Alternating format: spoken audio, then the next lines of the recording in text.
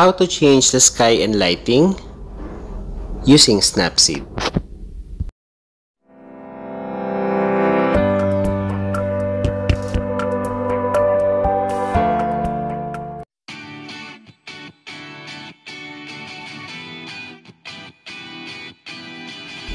Okay, so kung ano natin gagawin, open lang natin yung free app natin na Snapseed.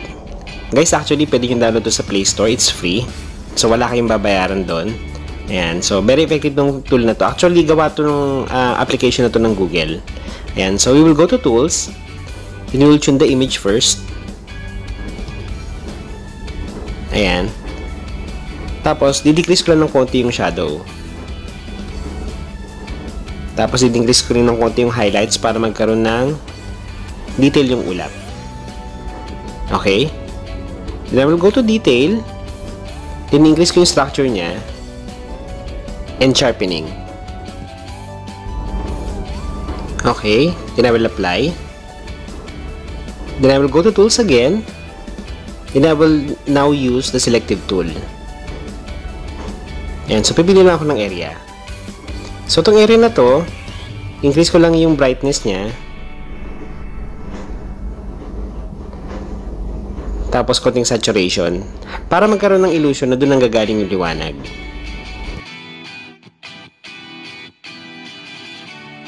Ayan. So, after nyan,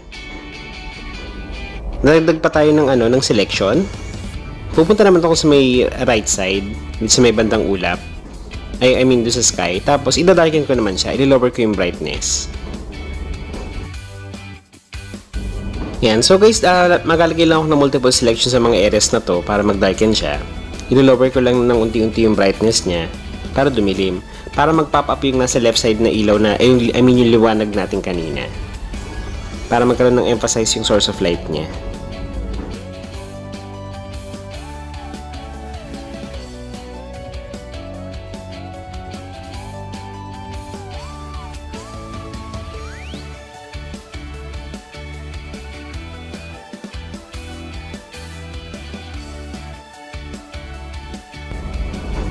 Okay, so after nyan, kung okay na yung, medyo nagdarken na yung image natin, pupunta naman ako ng Tools. And now, I will choose Curves. Tapos doon ako sa Blue, i-drag down ko siya ng konti para magkaroon siya ng konting yellowish tone. Then, I will choose Red. Tapos, i-drag down ko rin siya ng konting-konti lang.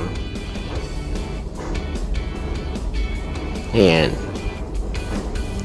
Then, I will apply. Tapos, stock sa icon sa taas. Then, brush. Iba-brush ko lang yung effect dun sa may bato. Para medyo magkaroon siya ng parang greenish teal tone. Ayan. So, guys, very user-friendly gamitin ng ang Snapseed. So, I highly recommend this app to you. Basta download nyo lang yan sa Play Store. Napaka-effective niyan.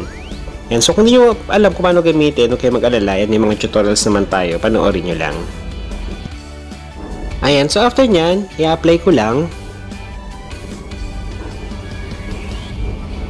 Pagkatapos, pupunta ulit ako ng Tools. So, pupunta naman ako sa White Balance. Increase ko ng konti yung temperature niya. Tapos, lalagyan ko siya ng konting tint. Ayan. So, para magkaroon siya ng illusion na parang hapon na siya. So, ang gagawin ngayon natin, i-darken pa natin yung image na yan. So, ang gagawin ko ngayon, pupunta ako ng Tools. Then, I will choose Curves. Then, dito sa Curves, pipiliin ko yung RGB. Tapos, maglalagay ako ng Anchor. Ayan, yung bilog na yan, ang tawag dyan, Curve Anchor. Tapos, i-decrease ko ng konti yung sa highlights. Tsaka sa midtones. Ayan. So, ang gagawin ko, i-darken ko ng konting image natin.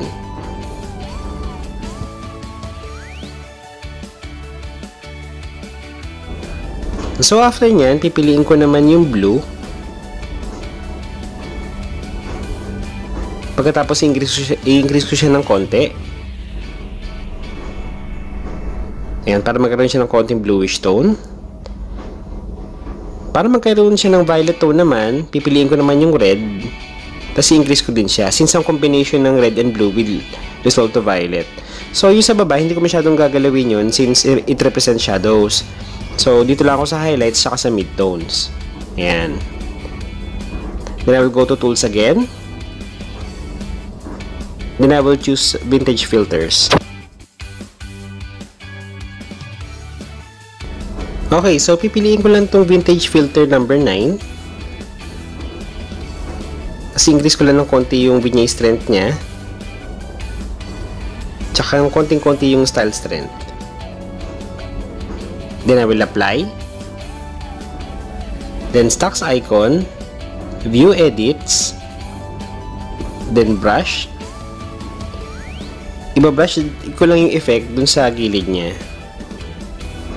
Ayan, tapos pipiliin ko muna siya sa 75% ng strength para hindi naman masyadong malakas. Ngayon kung nagkamali kayo guys, ang gagawin nyo lang isisiro nyo lang yan. Ayan, tapos ibabrush nyo lang din. Ayan, so i-darken ko lang yung gilid ng image para magkaroon naman siya ng a little bit of dramatic tone.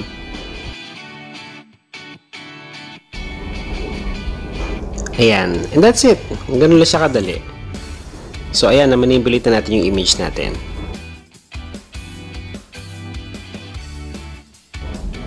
And this is how you can change and manipulate an image and change the sky and lighting using Snapseed. Thank you for watching.